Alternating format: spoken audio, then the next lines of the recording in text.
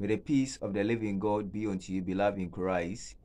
Which situation is drowning in you? I want to give you a perfect antidote for the situation which actually seems to be drowning you. Glory to the Holy Spirit.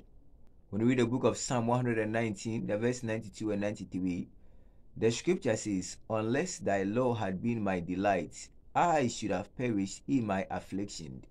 93 says, "Nevertheless, I will not forget thy precepts, for with them thou hast quickened me." Glory to the Holy Spirit. I don't know of the situation which actually seems to be drowning you, but David went into the same situation. And the scripture says he was able to come out of that thing through one particular thing.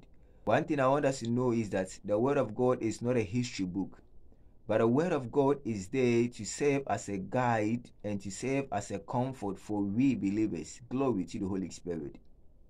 So kindly know that the Word of God is not a story book, it is not a history book, but it is a book which actually serves as a guide to cause we believers to hope in the Lord and to have comfort. The scripture says, "Unless thy law had been my delight, I should have perished in my affliction." So David, in his affliction, he was actually at a verge and at a point of perishing in that affliction. But he actually came to the realization of one thing. He quickly turned his feet onto the Word of the living God, and the Word of the living God now became his delight. The moment the Word of God became his delight, that affliction which actually seems to be drowning him actually ceased. The affliction couldn't drown him. The 93 says, "I will not forget thy precepts, for with them thou hast quickened me." So the moment his delight, or the moment his focus was shifted to the Word of the living God, there was a quickening for his life. It means he was brought out of that situation. Beloved in Christ, I want to challenge you that in that situation, in that challenging situation, just turn your feet onto the Word of God.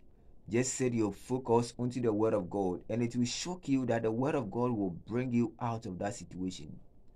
Because the Word of God is exalted above that situation that you are going through. So let the Word of God be your delight and let it be your focus in that peril that you are going through. And it will shock you how the Word of God will lift you up from that situation. It will shock you how the Word of God will cause you to fly with the wings of an eagle above that situation.